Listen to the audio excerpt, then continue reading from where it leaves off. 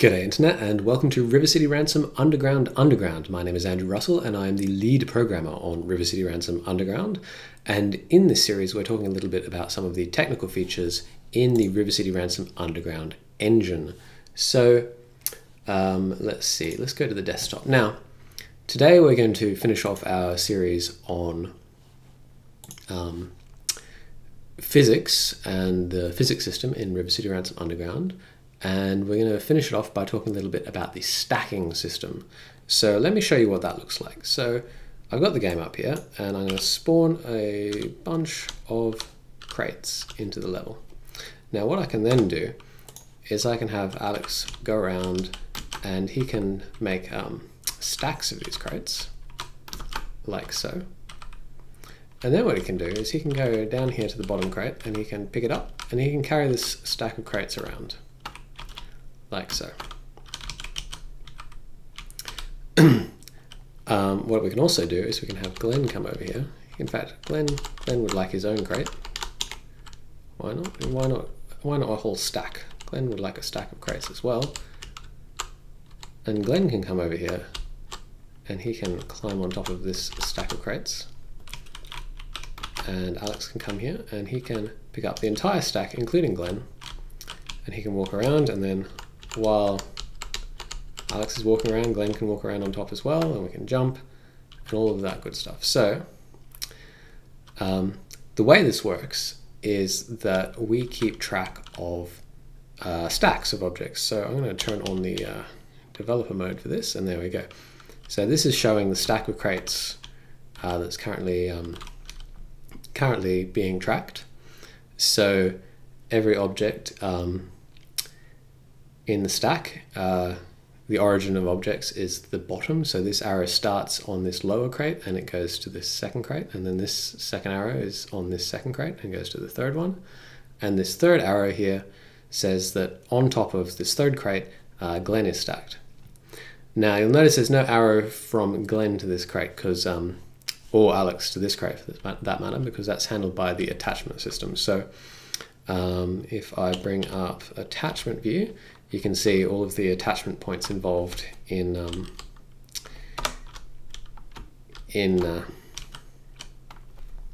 holding the crates. I'm going to turn the attachment view off. So there we go. And what I can then do is I can start spawning up some more crates. Didn't mean to put one there, but okay. So I can put one here. I can put one here, and I can start making branches in the stack, like so. Come all the way off to the side like this. I can make very large stacks coming up here and coming over here, and they all just work. So Alex can still walk around with his enormous stack of crates. You can put it down, you can pick it up. So that's how stacking looks in the engine. Let's go over to the whiteboard and have a little look at what that looks like from a sort of background position. There we go. So here's our whiteboard, and I have the old pen. Everything's working. So, except I just cleared the thing. Here we go. So let's say we have a crate. And as we discussed in the last episode, possibly that crate, well, that crate is a moving object, so it's got a mover associated with it. So recall that the height map provides a sort of solid 3D area, sort of the thing that we collide with, whereas the green box, that provides the object that can move around. So you saw in the previous episode, if that crate happened to be sitting on a conveyor region, and the engine detected that the moving object here, the green square, happened to be overlapping the conveyor region at the start of the frame, every frame it will get a little movement this way. So let's get rid of that. So the stacking system works in a very similar way. So what happens to cause the movement to occur is if you are on top of a crate like this, and they're both moving objects, like so,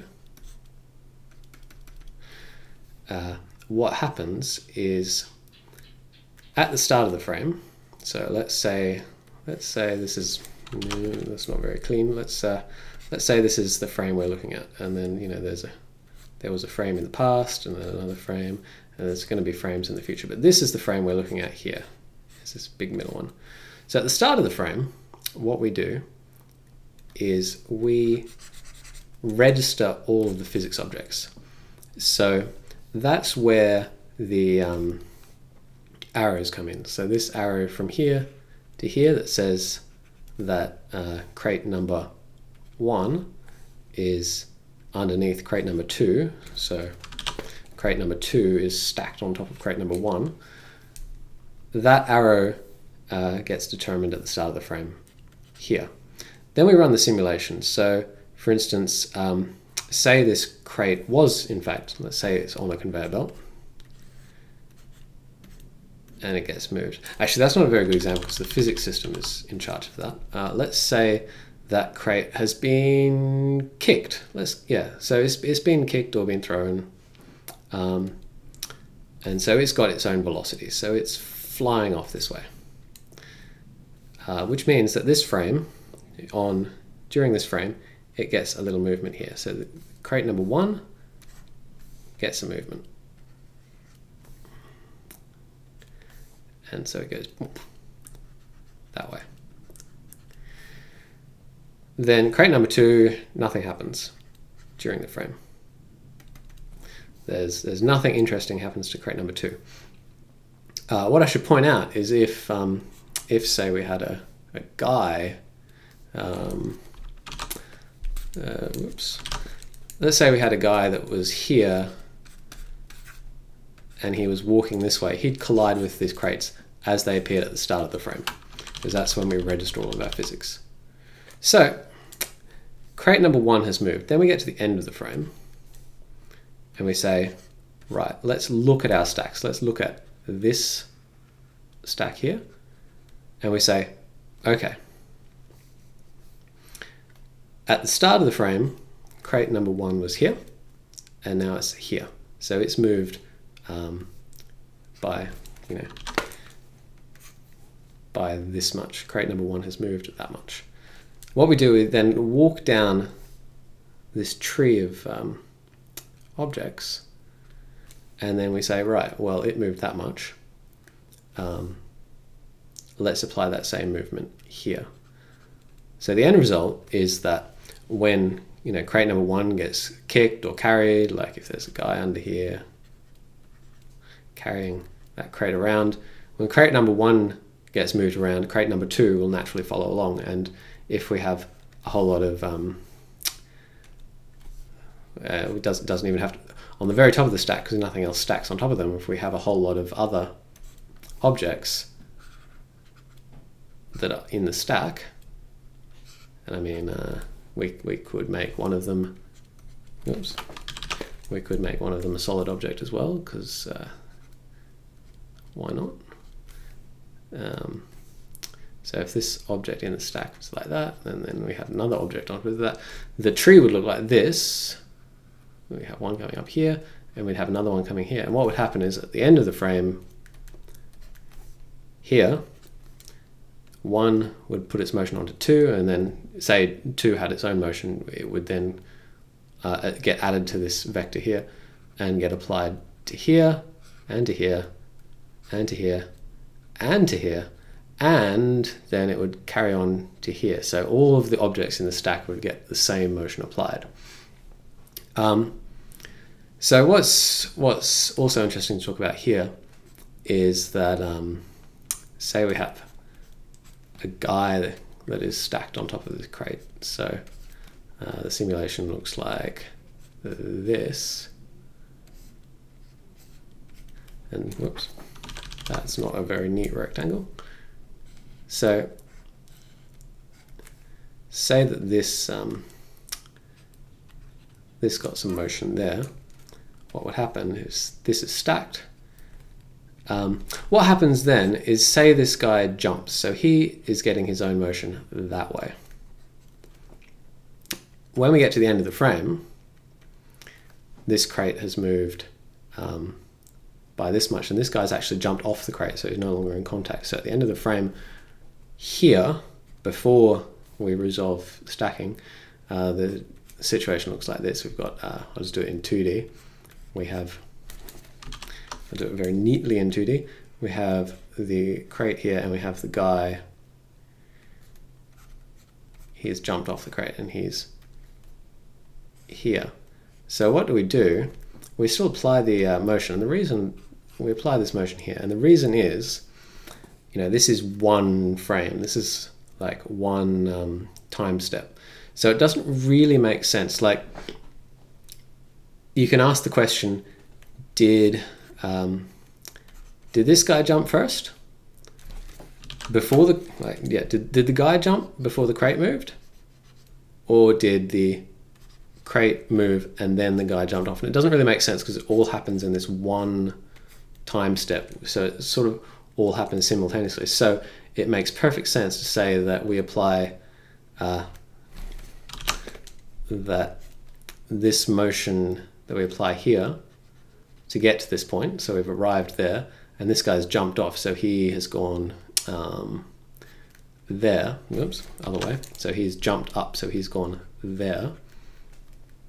It's then perfectly sensible to still apply at the end of the frame to go, right, well, that was stacked at the start of the frame, so we then apply a little bit more motion here. We copy that motion up, and so in the end, we'll do it in orange, this guy here gets all of that motion by the end of the frame, and that still makes physical sense. And there's one last thing to talk about, and that is, very briefly, that this sort of tree that we have here, starting here, and we branch out, and branch, that tree is also used for level transitions. So if I were to head on back into the game, let's see, oh god, we have a huge stack of objects. Well, let's see if this works. Glenn can stay on the level so we don't actually transition levels, because, you know, I'm using this level, but I don't want to bring in another level because it's basically spoilers. So first of all, yeah,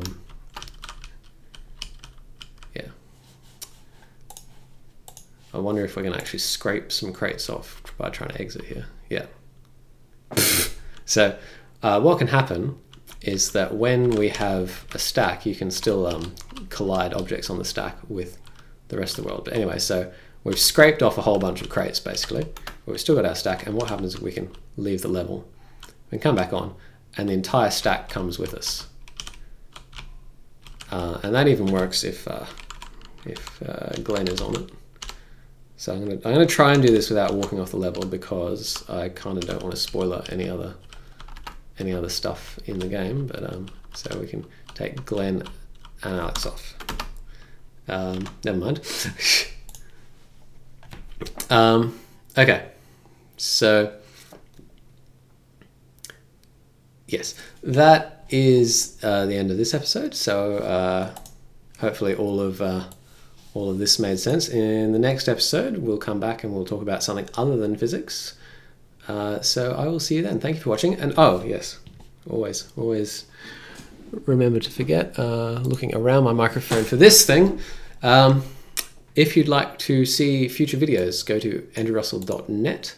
I'll post it to my blog. Go to @_AndrewRussell on Twitter, and I will post these videos onto my Twitter feed. You can also follow @RiverCityRansom on Twitter. These videos get retweeted. You can see here that they've been retweeted by the official account, and also you can subscribe to me on YouTube, where you're probably already watching this video. So these videos will show up here if you'd like to see more of them. So thank you very much for watching, and I will see you next time.